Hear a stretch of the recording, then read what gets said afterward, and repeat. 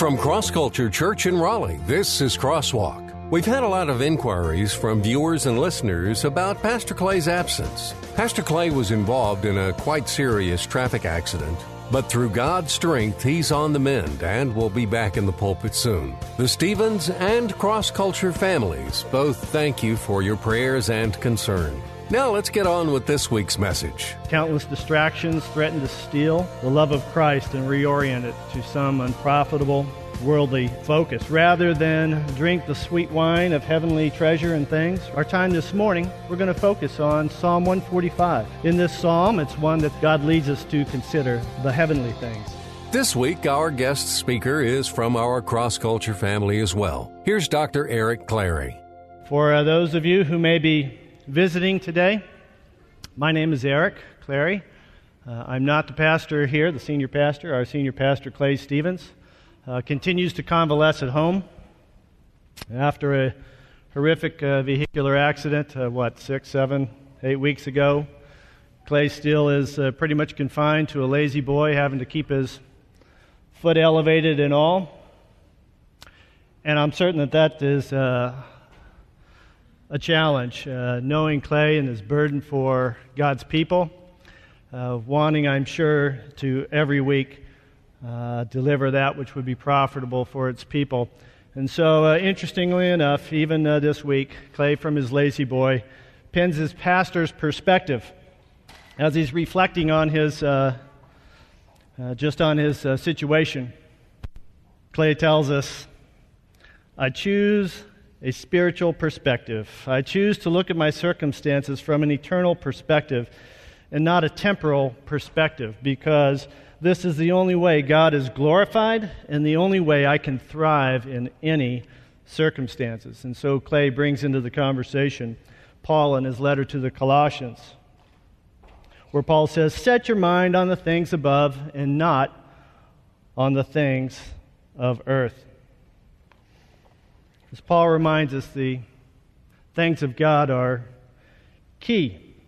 We are to keep our focus on God, but the reality is that often that's not the case, right? Why is it that we need to be reminded to keep our focus on the things of God? I think pure and simple, it's just so easy to get off track, is it not? Countless distractions threaten to steal the love of Christ and reorient it to some unprofitable, worldly focus. Rather than drink the sweet wine of heavenly treasure and things, right? Instead, what? We fill ourselves with the grog of worldliness. This is not a novel issue, right, for the church today. It's not that all of a sudden this cropped up. Again, from Paul's letter to the Colossians, it's clear that even the early church, they had that struggle. When you read the letter to the church in Ephesus, Christ speaking to the church in Ephesus in the book of Revelation, chapter 2. Christ says, "I know your deeds, your hard work and your perseverance. I know that you cannot tolerate wicked men, that you have tested those who claim to be apostles but are not, and have found them false. You have persevered and have endured hardships for my name and have not grown weary. Yet I hold this against you. You have forsaken your first love." And so Jesus tells them, "Remember the height from which you have fallen. Repent and do the things as you did at first." So the church then and the church today, we struggle with the dichotomy of love. Love for Christ pitted against love for the world and its distractions. And the solution Christ presents there in the book of Revelation is what? First of all, to remember. And then repent, and then do. But first of all, to remember. Remember the height from which you've fallen, to remember. The Scripture gives us plenty of resources to assist us in this effort to remember. And then our time this morning, we're going to focus on Psalm 145. In this psalm, it's one that's attributed to David, one of about 73 or so of the 150 psalms. God leads us to consider the heavenly things. And so, reading Psalm 145, "I will exalt you, my God the King. I will praise your name forever and ever. Every day I will praise you and extol your name forever and ever. Great is the Lord and most worthy of praise. His greatness no one can fathom. One generation commends your works to another. They tell of your mighty acts. They speak of the glorious splendor of your majesty. And I will meditate on your wonderful works. They tell of the power of your awesome works, and I will proclaim your great deeds. They celebrate your abundant goodness and joyfully sing of your righteousness.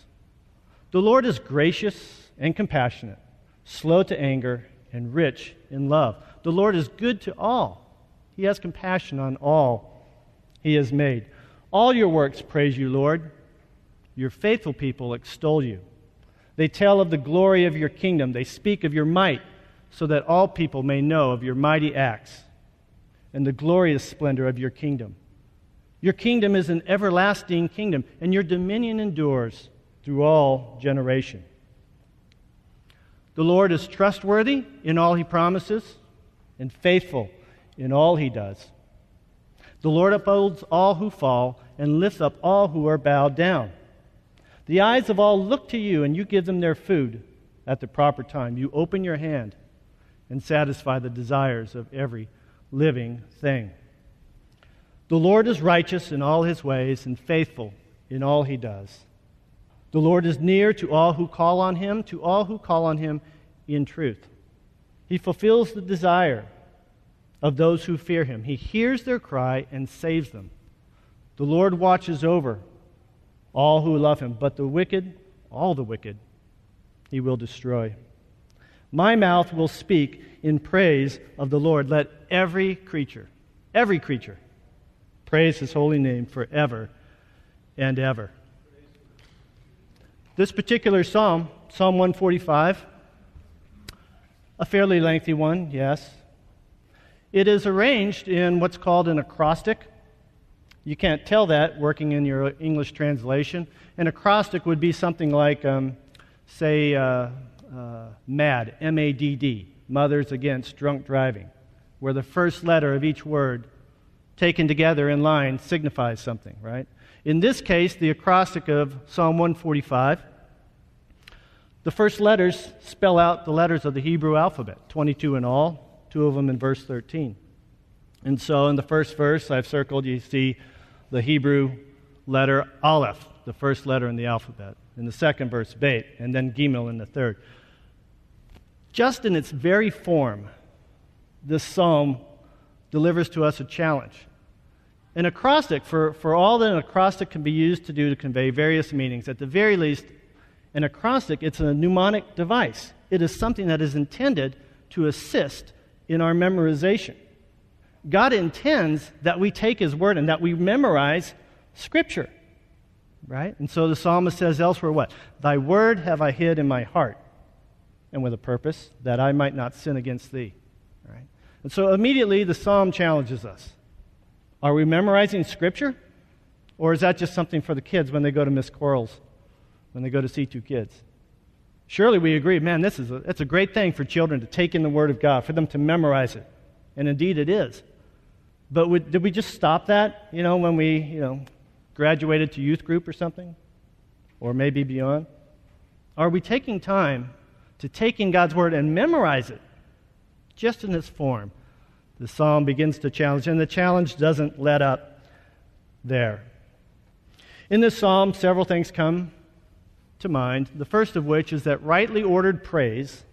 Again, this psalm it is a hymn of praise, and in it we find that rightly ordered praise, it has an object, the one being praised. Okay, the object is a who, and not just any who, right? The object is God Almighty. Okay, 10 times in this psalm, the psalmist identifies who's being praised, and it is Yahweh, right? Yahweh, that's the name that God uses to tell Moses. When Moses is given the charge, God tells Moses, Moses, I want you to go back to Egypt, and I want you to lead the Hebrews out of captivity and take them to the promised land, a land flowing with milk and honey. Right? Moses was a bit intimidated by the task, and he just starts this laundry list of reasons why somehow he's just not the man for the job. And so one of his questions, if you will, is, okay, Lord, suppose I go back and I tell the Hebrews that I'm here to lead them out of captivity. Well, what if they say, well, who is this God that you claim has given you this charge? And God responds to Moses with the revelation of a name that he's given to none other before, not Abraham, not Isaac, not Jacob. The name is Yahweh, and it means I am who I am. So God says to Moses, I am who I am. This is what you are to say to the Israelites. I am has sent me to you. God reveals to Moses something about his character. A name means something. I've got a nephew who, unfortunately, at a very young age, got tagged with the nickname Stinky. You know, names mean something, and I'm pretty sure that he's content to put that in the past.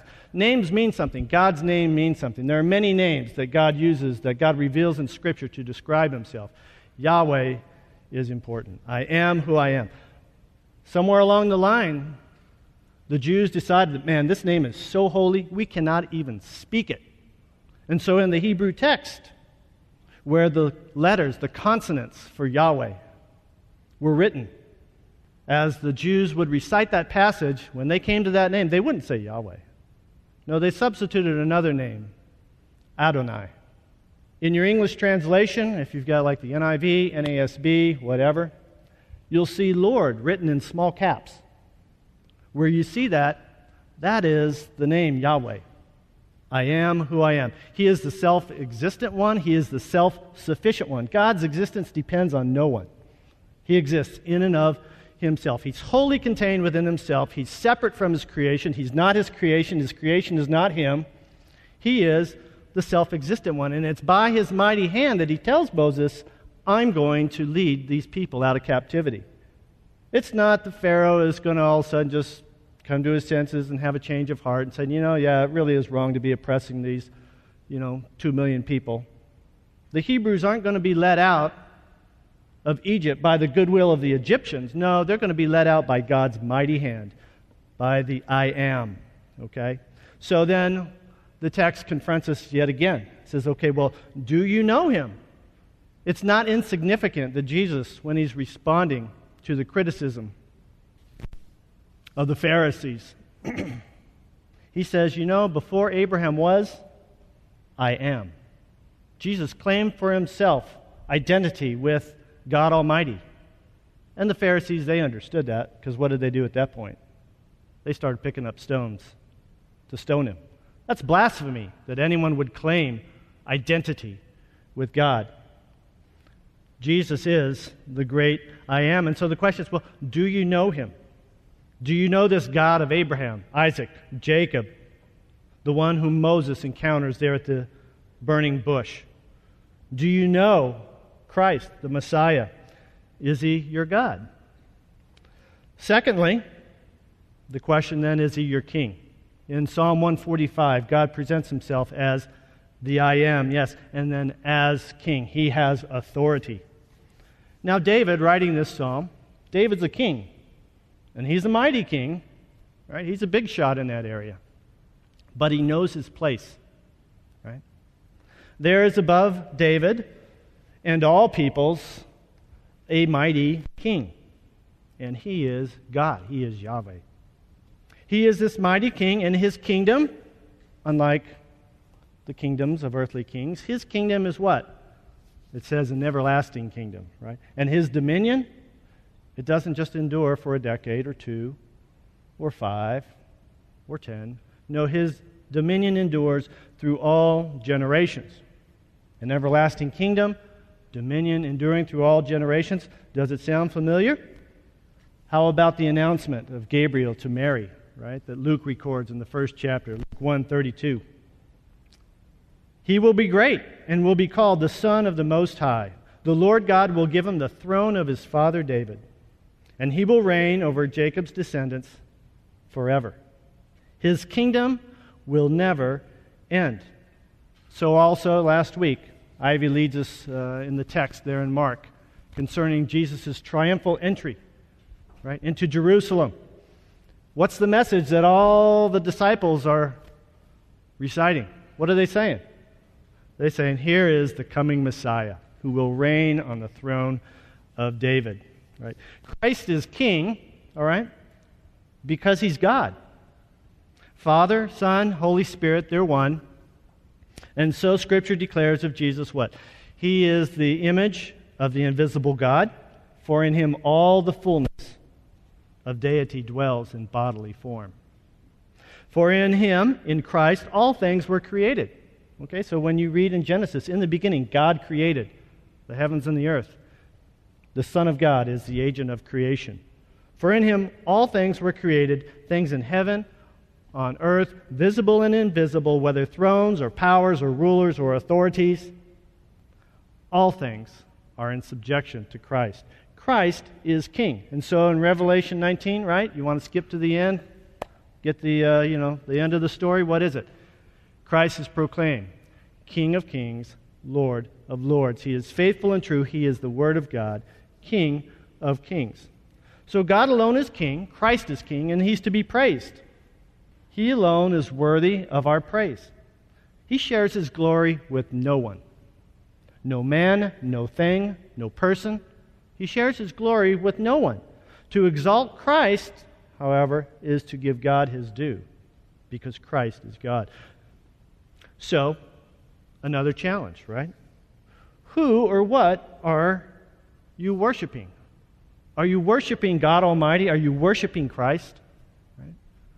What do you treasure? I guess we could ask it that way, right? What do you treasure? What consumes you? How could we test that question, I guess, right? What could we do? Well, I suppose we could maybe open our checkbook, right? Where's your money going? Yeah, there are lots of necessities and whatever else, but does your checkbook demonstrate that perhaps you're worshiping something else? Right? How about your speech? What comes out of your mouth? Is your speech effusive of God and what he's done in your life? Or does it show an obsession with something worldly? If you had a little cap with the camera, right? You see that every now and then on TV. Kind of makes me seasick, right? Someone's got a cap, right? Well, if you had a cap with a camera there, right? What would you be showing to those who are viewing? What are you watching? Right? The psalmist challenges us with that question, right? Who or what is it that we praise? So rightly ordered praise has a subject as well. It has an object, it is God Almighty. It has a subject, the one or the ones doing the praising. Right? And so first, in the psalm, in some real sense, truly all creation praises God. Right? The psalmist says what? All your works praise you, Lord. In Jesus' triumphal entry to Jerusalem, the Pharisees are on his back. They're saying, Jesus, tell your disciples to shut up. Stop proclaiming this business about you being the Messiah and all. Right? The Pharisees want it silenced. What does Jesus say? Look, if they're silent, the rocks will cry out. Right? Creation, in some real sense, praises the Creator. In its beauty, in its splendor, its immensity, its power, the creation proclaims God. Paul gets to this in his letter to the Romans in the first chapter. Paul's describing the sad state of affairs, how human beings trade the knowledge of God, give it away. He says, for since the creation of the world, God's invisible qualities, his eternal power and divine nature, have been clearly seen, being understood from what has been made, so that men are without excuse. Right? There are plenty of very vocal atheists out there, right? They write books that get a lot of copies sold and whatever else. Right? They fancy themselves wise, philosophers of the age who really know the truth. There is no God, they say. God scoffs. The man, the woman who says there is no God, Scripture says, is what? A fool. Because he or she denies what is plain to see. The reality is that there are many, it is human nature, to pay homage not to God, but to something else, to ourselves, to idols, whatever else. But The reality is the wicked refuse to pay homage. They reject God's kingship. And so in the second chapter in Psalms, we read, "Why do the nations conspire and the peoples plot in vain?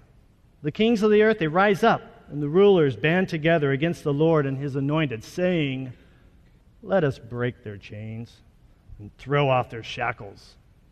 Right? Again, you just see that in our culture, the idea, hey, let's just let loose of this God concept and let's just kind of do what man can really do. If only we would just get rid of religion, and there is some truth there. Religion in and of itself doesn't save. God does. But let's just get rid of that, and then we can just thrive. We can flourish, right? The rebellion, however, is doomed to failure. God's reign cannot be thwarted. And so the psalmist continues in chapter 2. The one enthroned in heaven laughs. The Lord scoffs at them. He rebukes them in his anger and terrifies them in his wrath, saying, I have installed my king on Zion, my holy mountain. Now God is gracious, right? What does Scripture say? It says, God is patient, right? He doesn't will that any would perish, but that all would come to repentance. So even to the kings who fancy themselves so wise in the notion that they ought to just simply free themselves from the bondage to this God, God extends his grace. He says, now therefore, O kings, be wise. Be warned, O rulers of the earth.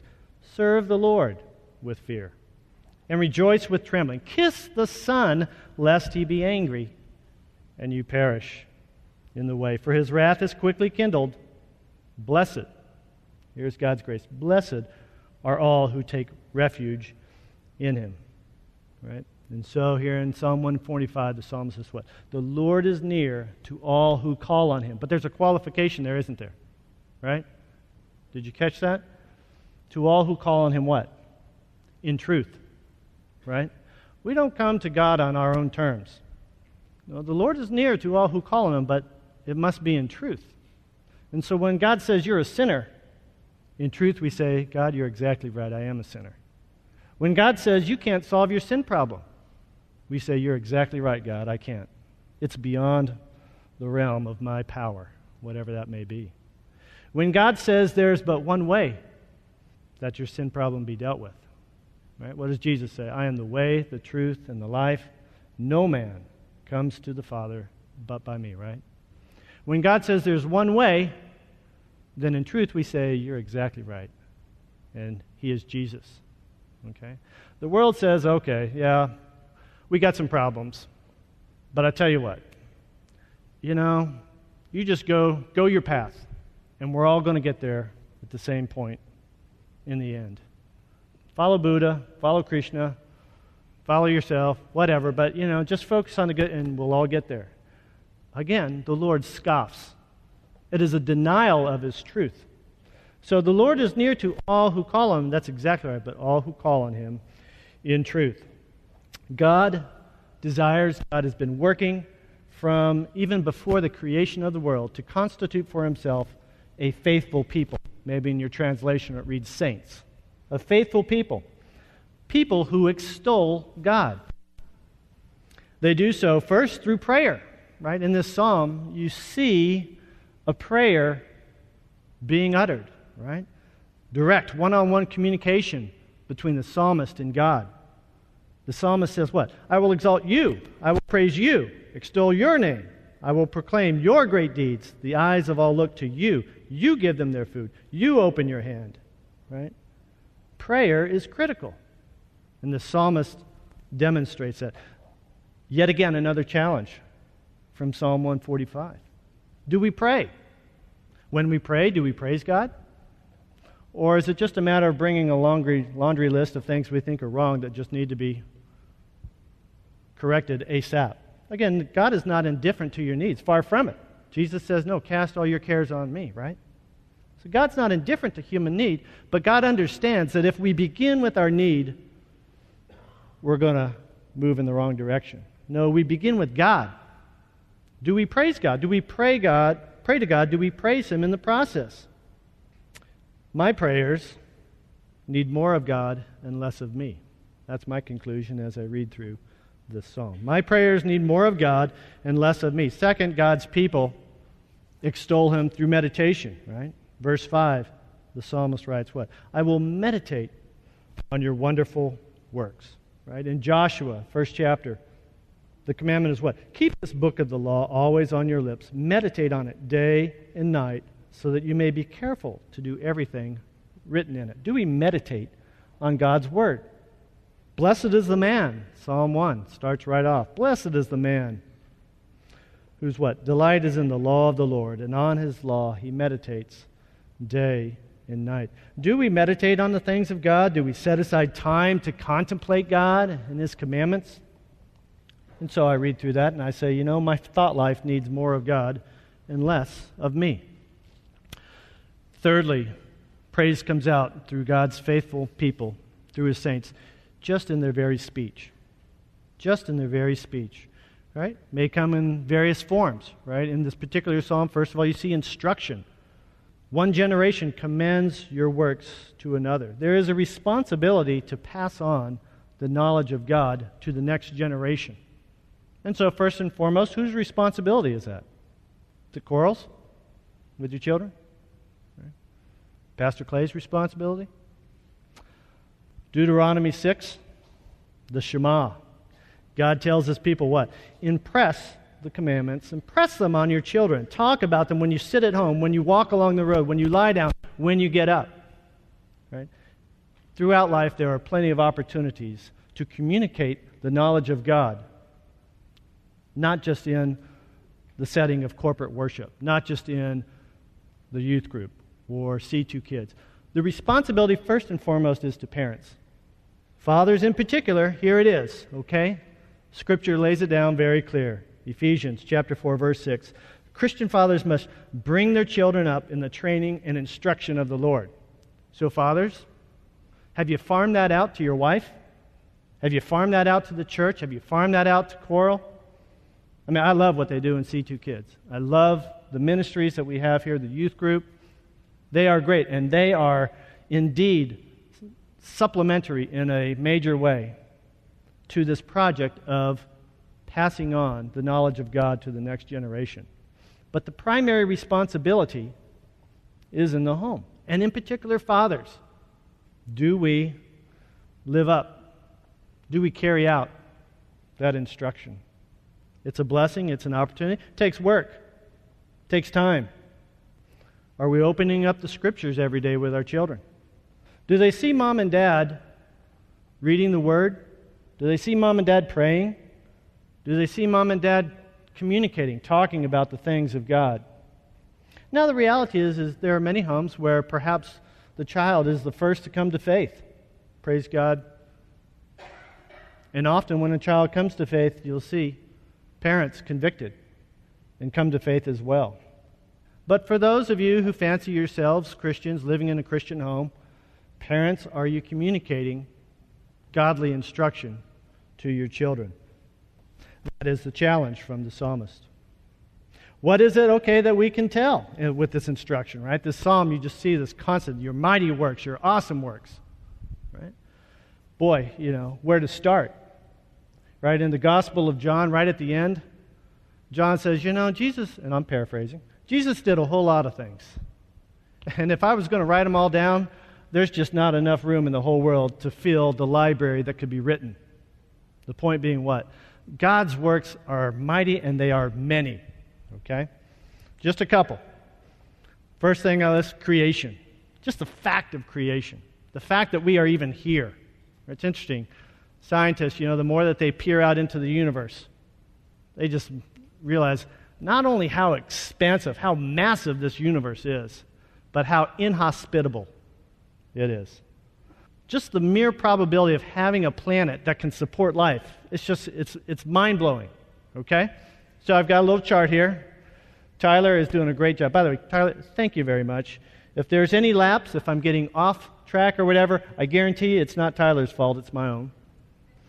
But I've got this little chart here, okay? Anybody take statistics in high school or college or anything? All right. Anybody love statistics? Okay. I'm a nerd, and I am in that category.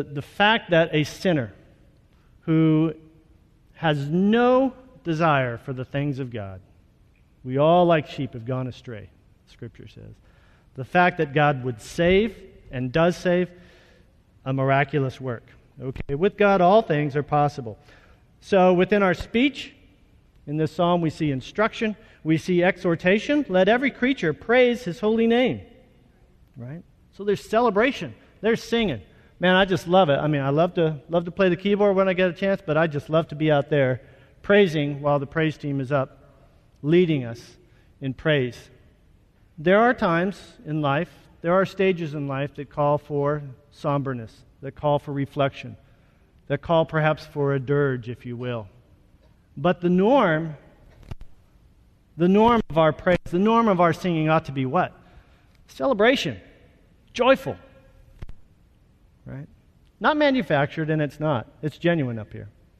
Celebrating, joyous singing.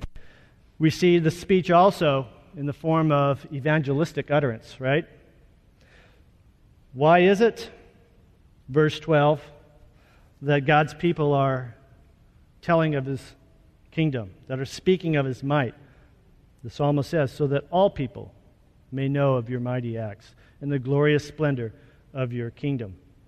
Right? The purpose is not for us just to sit comfortable in our lazy chairs and be content just with our own salvation. There is great joy in that fact alone, absolutely. But our hearts should be burdened for those around us. Would you agree? Absolutely. Right? And so the psalmist brings yet another challenge, right? What is it? Does our speech bear witness to God? Does it introduce people to the King? Does it build up other believers? Does it exhort them to greater love and passion for God? Conversely, is my speech focused on me and my agenda? Right? When I speak, do people just cringe thinking, oh, here it goes again? Again, there is need to communicate genuine needs and concerns from one brother or sister to another. I don't make light of that. But what is it that our speech bears witness to as the norm? Again, I conclude my speech needs more of God and less of me. Third point, rightly ordered praise, it has an object, has a subject, and it has specific content.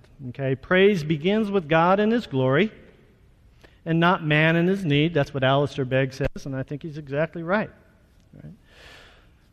God has given us the content. We find it in Scripture, right? For the Lord gives wisdom, from His mouth come knowledge and understanding, right? God communicates to us through Scripture for a purpose, right? That we would be made wise for salvation through faith in Christ. And that which, on account of the divine origin, on account of the fact that Scripture has God as its primary author, as its sole author, truly, it is then what? Useful for teaching, rebuking, correcting, and training in righteousness, so that the servant of God may be thoroughly equipped for every good work. Scripture gives us the content of praise, and we see that content summarized or attributed here in this particular psalm. Verse 3, God's infinite greatness on display. Verses 4 and 6, His mighty power. Verses 7 and 8, His goodness. Verse 8, His mercy. Verse 13, His sovereignty. Verse 13 and 17, His faithfulness. And verse 7 and 17, His righteousness. So we see the attributes of God on display, His activity as well. Verses 1 through 13, He is active. He is the King. Verses 9 and 10, He's the Creator. Further on down, He is depicted as sustainer, provider, helper, protector, Savior.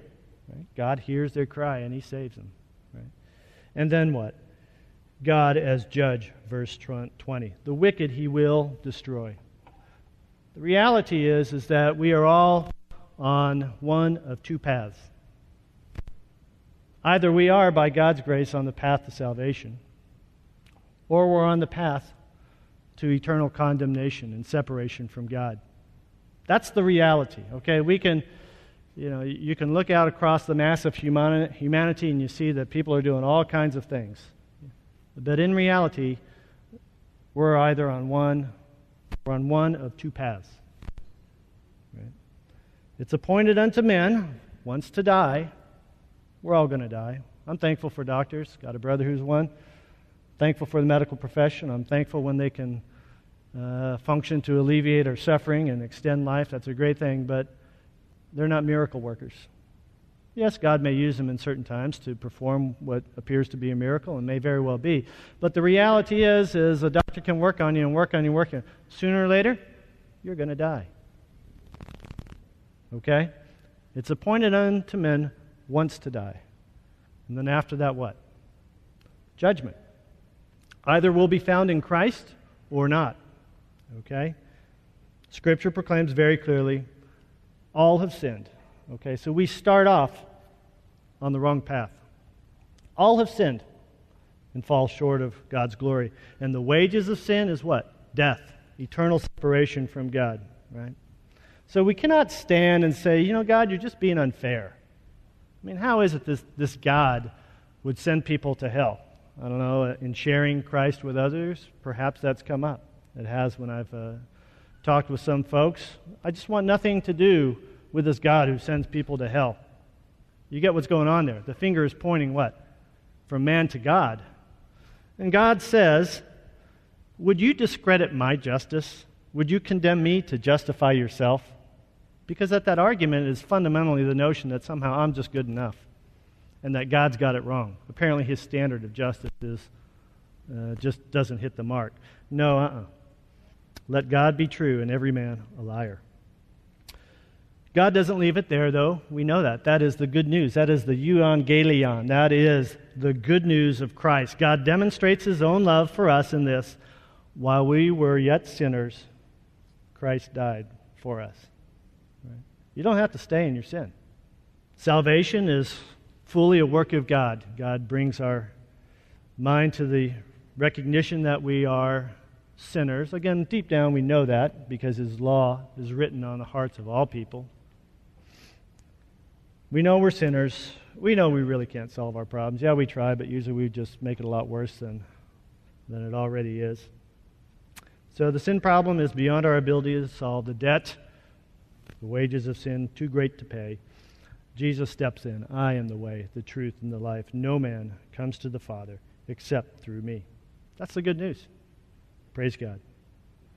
So, the challenge then, the opportunity then, is to set your mind on the things above, just as Clay said in his pastor's perspective earlier in the week.